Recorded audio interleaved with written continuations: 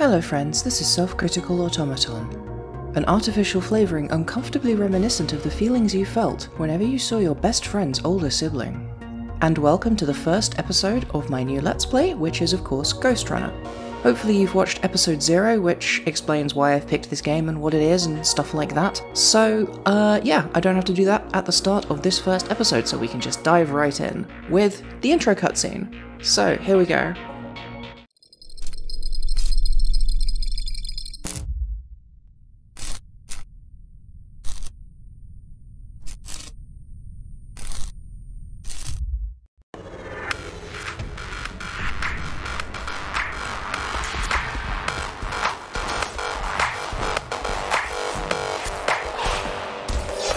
The remarkable thing about this intro is that it has a lot of very obvious plot elements, which somehow, on my first playthrough, I didn't realise were obvious plot elements until I'd finished the game and went back and watched this opening cutscene again.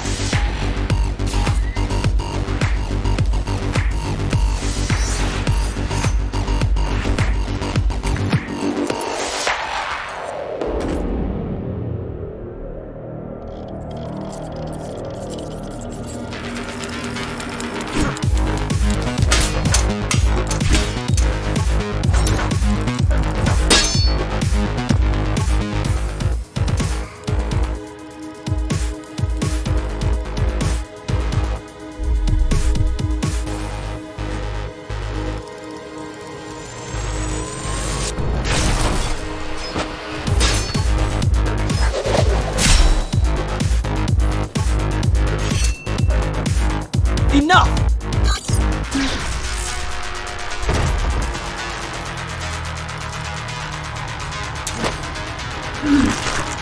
I'll handle things from here on.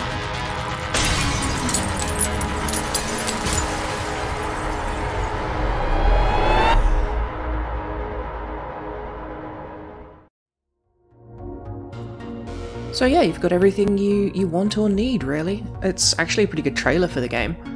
Got your antagonist, got your protagonist, got your setup for the starting point of the plot, and you even get a little bit of an overview of what you might be doing during the game. More accurately than in a lot of these, to be honest. So, easiest thing to do is probably just to dive into the actual game proper, which, if you've listened to my episode 0, you'll know I am effectively using a New Game Plus mode to go by level, but I will be playing as if I were playing through it for the first time, so I'll just zip through without bothering about collectibles, and at the end of each level I'll do a little roundup of the collectibles that we would have picked up if I had been constantly stopping platforming in order to go and find them.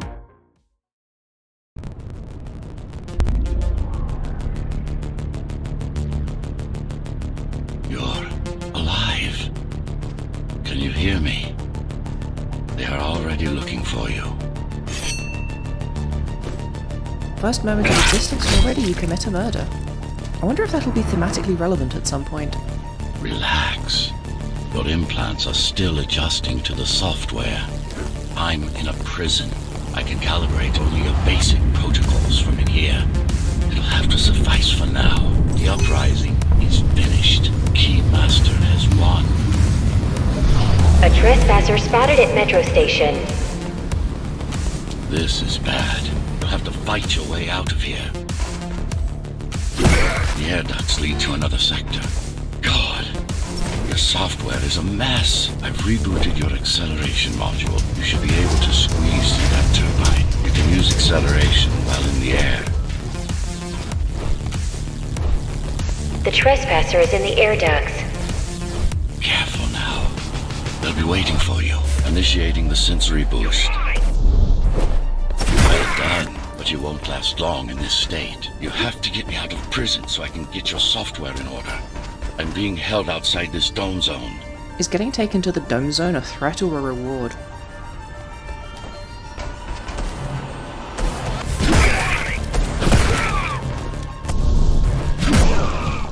Follow the pipes to get out in the open.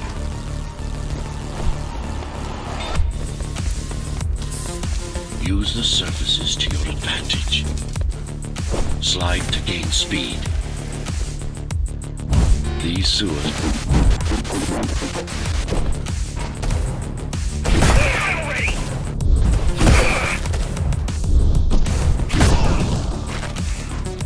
Check my signal. before they breach the doors to my cell. Find me before they get inside. The lush environments are impressive just from Dome on lockdown. Each guard has a built-in lockdown chip. Disabling them will unlock the doors. Tenants found outside their homes will be considered part of the rebel forces and treated as such. Games aren't exactly short on battered industrial zones, but somehow Ghostrunner really charms me, and it has a depth of detail that's just, like, really unusual. Lockdown lifted. Go.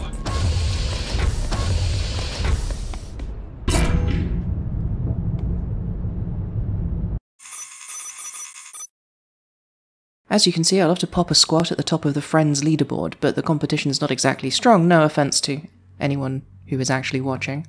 Anyway, and regardless, it is time for the collectibles roundup. So, level 1 only has one collectible, which gives me a good opportunity to just go over the collectibles in the game in general.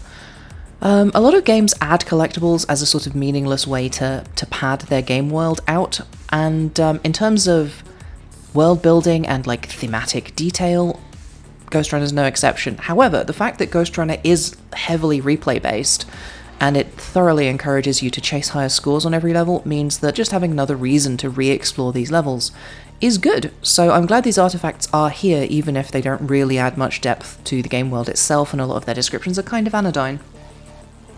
One of these tabs, however, is not collectibles, this is upgrades. And because this is New Game Plus, I've unlocked all of the upgrades and all of the upgrade slots. However, I'm not going to be using them until they show up in the game.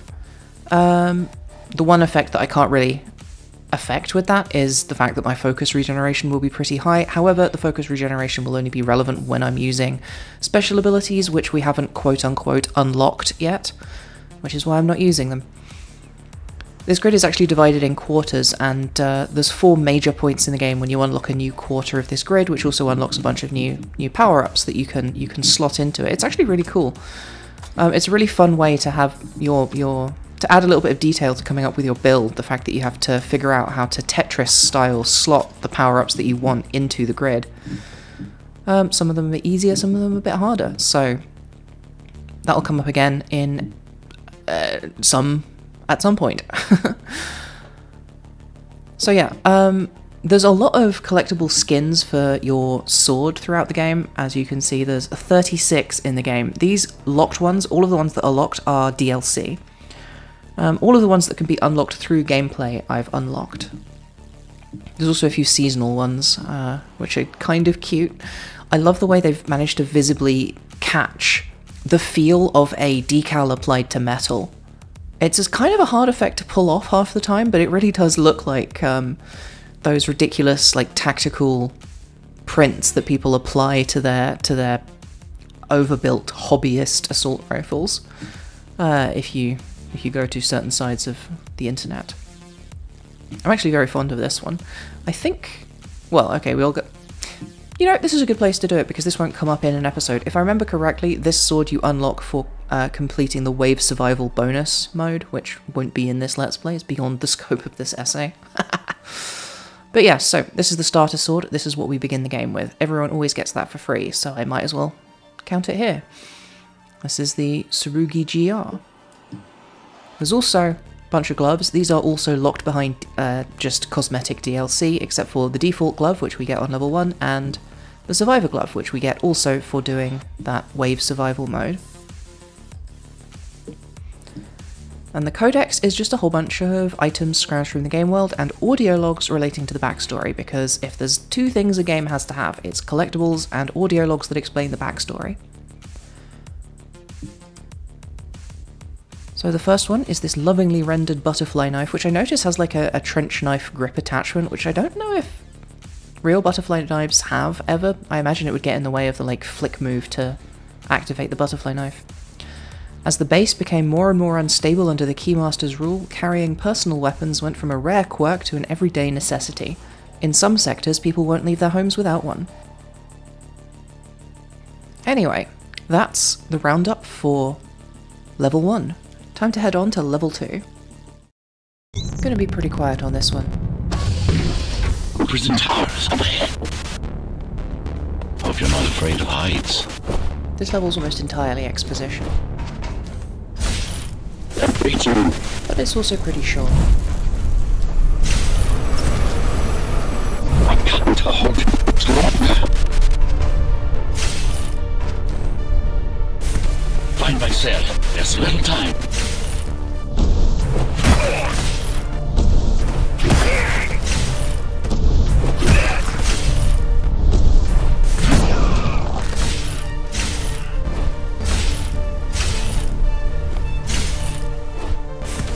Take care of the guards first. Prisoner termination protocol initiated.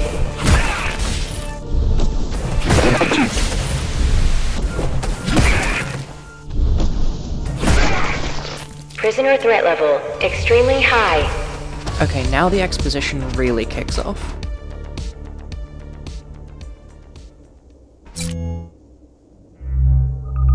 Prisoner released.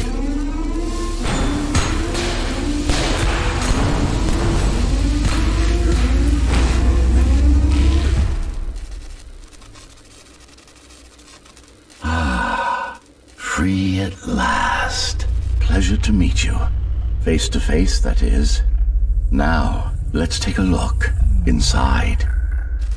This may feel a little strange.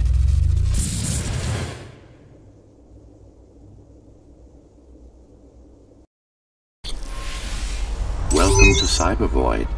Time to fix you up. You can talk here, by the way. Who are you? You can call me Architect. Who am I? You're a Ghostrunner. Number 74, to be precise.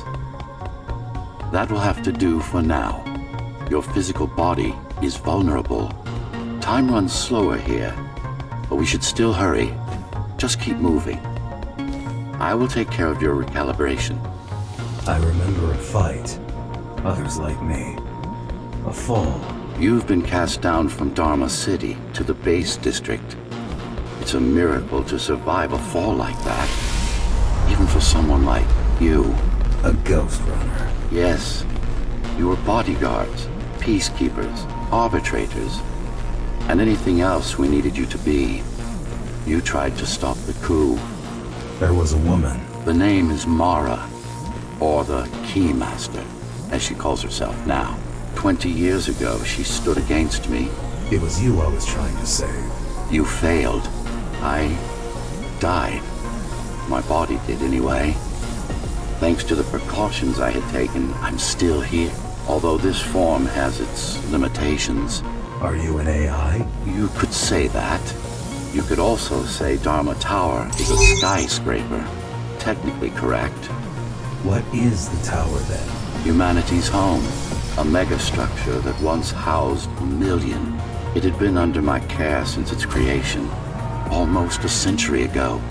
I served the people, kept them safe, maintained the shelter I provided.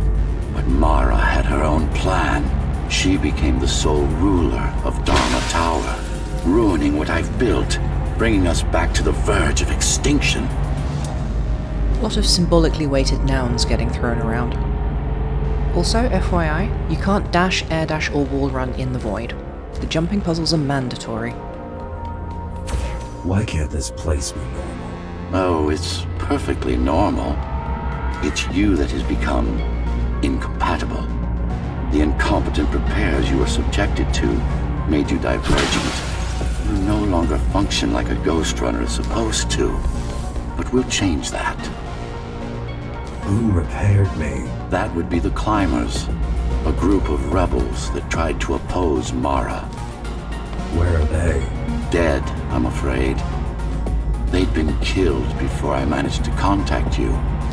But there's no time to worry about them now. We're almost done here. Press on.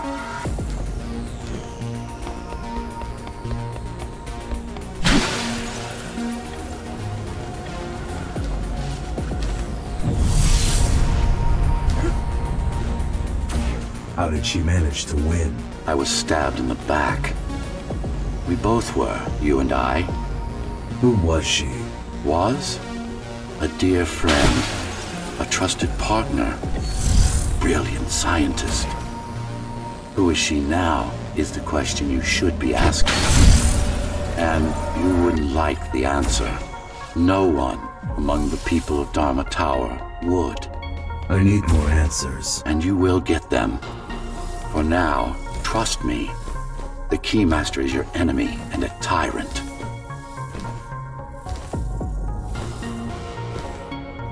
What do you want me to do? Kill Mara, of course. To be able to do that, you'll have to relearn a few things and tweak your performance. But first, jump. We need to get back, and it's much quicker this way.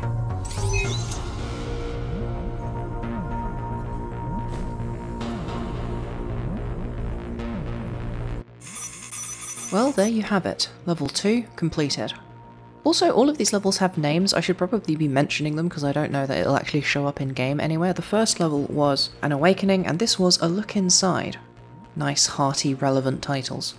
You may also notice that I beat my own record for the very least time and possibly also for deaths on this one, which would be very impressive if it wasn't level 2. So, before we dive into the dizzying heights of level 3, The Climb, it will, of course, be time to have a quick look inside. There's only one collectible in level 2, so we'll zip through this real quick, and then I'll join you again next episode. We've got the Propaganda Flyer, higher production spreads satisfaction. I actually think this is one of the least interesting examples of graphic art produced as art extant within the world presented. A lot of the stuff on the walls as you explore the game world is really interesting and can actually tell us a lot about that game world. I'll try and point it out if I can find some good footage, but otherwise don't expect that. Thousands of these are still distributed all over the base, although after 20 years of the Keymaster's reign, nobody really believes her promises of a better life awaiting in the future. It's got your pretty standard cyberpunk dystopia, then there's a coup, and then everything gets worse. But I do like the way that Ghostrunner plays with some of those ideas, which I will talk about in later episodes, because of course, when I start dying more, which will definitely happen when we get into some of the tougher levels later on, I'll have a lot more time with no NPC voiceovers for me to wax lyrical about what I like about this game and what I think it does that's clever or new or interesting, or just solidly executed things that are not clever and new and interesting. Anyway, that's pretty much going to be it from me for today. Thank you so much for watching. Join me again next time if you want to see some more kinetic murder action. If you enjoyed this, please like, subscribe and share. I also stream on Twitch, and I now have a Discord server for stream scheduling. You can contribute to my existence on Ko-fi or Patreon, and all of those links are in the video description. Thanks so much for watching.